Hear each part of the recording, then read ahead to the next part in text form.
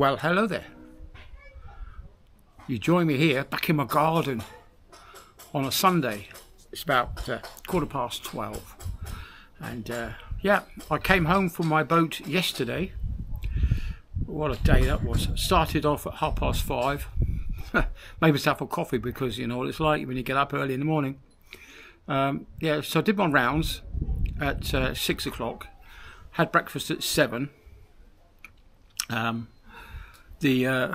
My taxi turned up at 8:30. That took an hour to get to the train station, so that was 9 o'clock. And so we managed to work our way to the train station. The train left on time at 8 minutes to 10, and we got outside Edinburgh. We sat there for 4 hours. It wasn't the train driver's fault. Somebody had committed suicide on the line, I believe. Or somebody was hit by a train. Not sure exactly what the story was, but yeah. Anyway, so I must apologise in advance if there's any wind noise, because I'm not using my normal camera. I'm using my backup camera because I haven't unpacked yet. All my suitcases are still in the hallway because I didn't get home until about 8:30 yesterday evening. Whoa, shattered, absolutely shattered. All that time on the train, and yeah, the guy sat next to me had terrible bad breath, and he kept looking out the window, breathing at me. I had the window seat and he had the aisle seat, so he looked across and he was breathing at me all the time, and boy did he stink. Absolutely dreadful. Anyway, what can you do? You can't say anything, can you? You can't be rude and tell him to breathe the other way. You're just, it was horrible. I had to go like that half the time just to try and shield myself from the stench. Yeah, anyway, so it's surprising really how people don't catch themselves, you know. But anyway, I digress again. But yeah, look at this sunshine now. Look, yesterday morning it was absolutely tipping it down. As we drove from Peterhead to Aberdeen, the weather was absolutely horrendous, and the cloud levels were quite low, really. As we climbed up a couple of hills, we were into the clouds and then out of the clouds. Yeah, so it's quite interesting, really. I did enjoy the drive. There's quite a lot of scenery around in Scotland, which is quite attractive and nice to look at. I didn't really get much done on that. I didn't look out the window very much, but I did sit and look through some of my YouTube videos, not the ones that I made, but other people made.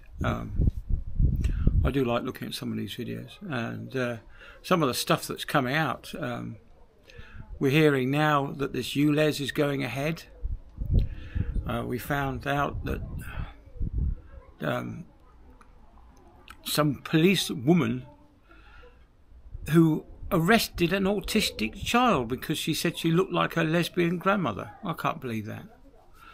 That's absolutely horrendous. Now, I do hope the police have made an apology and are prepared to pay compensation for this outrageous arrest. For one thing, I understand that police cannot be the complainant in this situation. I think the judges have already ruled the fact that the police are exposed to this kind of language and behaviour all the time, so they should be less sensitive to it, I suppose. Anyway, I digressed again. What else was there? What else has happened? Oh yes, that woman has been found guilty of murder. Now, I think in this instance we should bring back the death penalty. She was, from what I understand, she left notes admitting her guilt, and so the death penalty would be well and truly deserved in this case, I think. Whereas you do get other stories. There was a man, I believe, who spent 17 years in prison for a crime he didn't commit. Now, if they had used the death penalty back then, he wouldn't have been able to be released.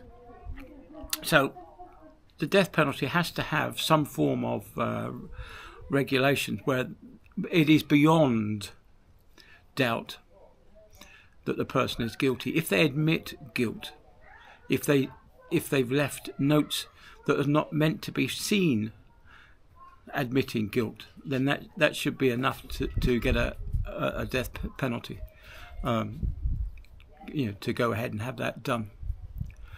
Yeah, but yeah, it's one of those things where you would feel terribly guilty if the person you sent to the gallows was innocent, like that man who spent 17 years. And what I can't understand is why did he have to pay back his room and board for those 17 years that he was wrongly imprisoned? That's absolutely disgraceful. You know, he should have had compensation. He should have had several millions of pounds for being jailed for so long. But anyway, it's something I need to read up on a bit more, I think. Anyway, I just noticed what my wife's been doing in the garden. She's cut back on the plum tree. She found a plum, apparently. She sent me a picture of her plum. And what else has she done? Yeah, the lawn's a bit too much for it at the moment. I think it's too big, so I'm going to have to go over with the strimmer, get rid of all the dead stuff. What else has she done down there? I think she's been doing quite a lot in the garden. So I haven't really looked, really. I've only been over, well, outside for a few hours this morning, just enjoying my coffee and soaking up some of this sun, which didn't seem to get much, did we? All of July and part of August, we haven't had much sun at all. Anyway, like I said the other day about the BBC getting its facts wrong.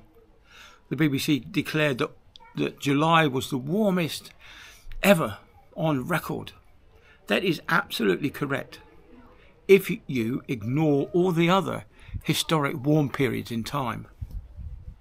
Yeah, you don't have to go back far. Roman times were much warmer than they are now.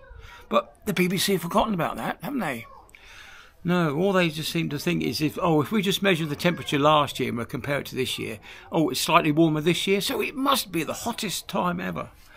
Yeah. And then what else are the BBC pushing out at the moment?